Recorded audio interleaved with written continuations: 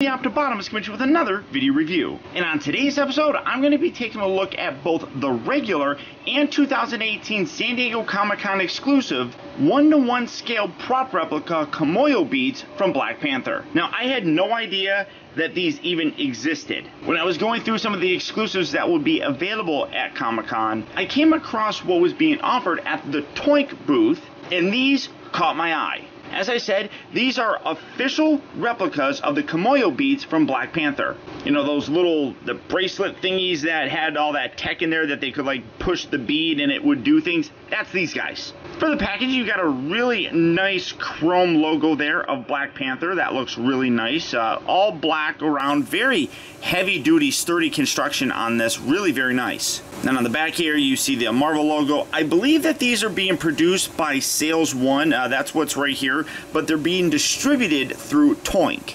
And then for the San Diego Comic-Con exclusive, the only thing different is you get the San Diego Comic-Con sticker right there. It's the same box. You still have that same, oh, well, then I don't know what this is. That's definitely not on the original one, but whatever. But these are terrific, and then they open up much like a regular jewel style kind of case, and on the inside you have a really nice chromed out Black Panther logo right there for both of them. You can see that looks really very nice, and then both do come with certificates of authenticity. It says this document certifies this Kimoyo bead bracelet as an authentic Marvel Black Panther bracelet. This bracelet is an officially licensed Marvel piece of jewelry manufactured by licensee SalesOne. Oh, well, all right, well, that answers my own question. And then you got the Black Panther logo right there, and then some really nice silver foil around there. So you do get both of those. And here's the beads. Now, as you can see, what makes the San Diego Comic-Con one exclusive is you have this nice red jewel, whereas the standard one is a blue jewel. Taking a look first at the blue one, this is really very nice. Coming in to take a closer look, taking a look at the main bead.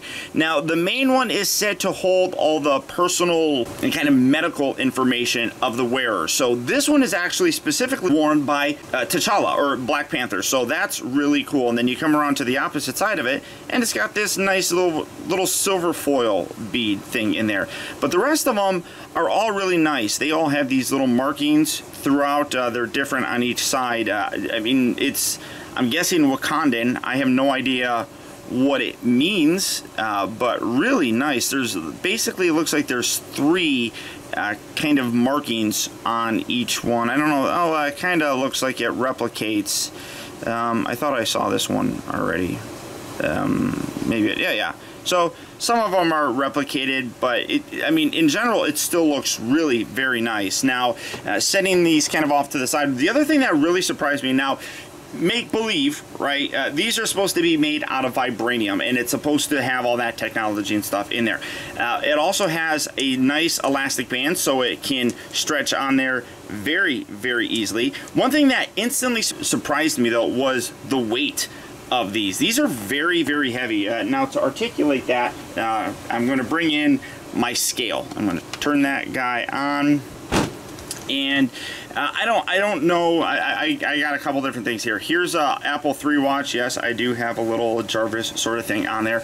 An Apple III or version 3 watch weighs, I'll just read it to you. It says that it weighs 4.7 ounces, which you know, is a good weight for it.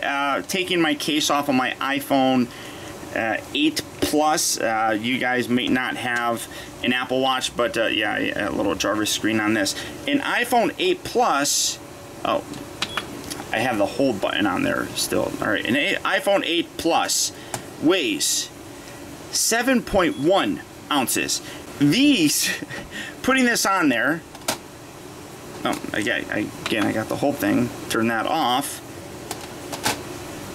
These weigh 7.7 ounces, so it weighs more than an iPhone 8 Plus, and it weighs more than an Apple Watch. That really kind of blows me away. It's about half a pound that these guys weigh, and I mean, honestly, that was the first thing that kind of blew my mind. I mean, the box is really high quality. What's underneath here? Anything underneath there? Oh, no.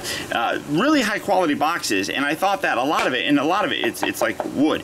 I thought a lot of the weight was this, but then I opened this, and I'm like, holy cow, that's amazing. So there are the beads that the Black Panther wore. Now, for the red ones, which are the San Diego Comic-Con version, these are all the same. The little beads around there don't change. But what you have here is a red jewel. And coming in, again, to take a closer look, the opposite side still has that nice silver foil one, but this one is red, which is Shuri, T'Challa's sister's bracelet. So you do get both T'Challa and Shuri, which I thought was a really cool thing. It's a nice way to give, you know, girls something. I mean, a lot of superhero stuff is really geared towards boys, and I loved Shuri in the Black Panther movie and even Infinity War, and it goes to show that she can be a very strong warrior. She can be very intelligent. I mean, she honestly looked at Bruce Banner and was like, why didn't you do that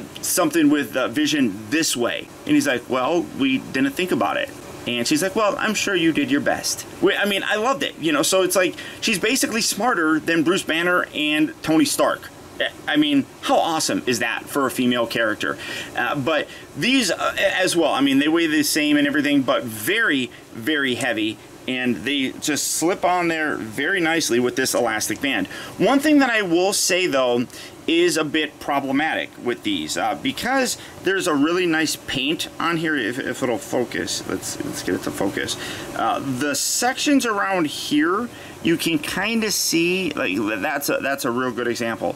The rotating here wears this down, and you get some little, oh, I don't know if that's gonna come across. You get like some little paint rub that comes off of it. It's a little unfortunate. I don't think there's anything really they could do about it, but at least if there is going to be rubbage, it's just going to be around the bead section, which I don't think is going to look all that bad. Like you can see that right there has a little bit of that rubbing, but really very nice. Both of these look spectacular, honestly.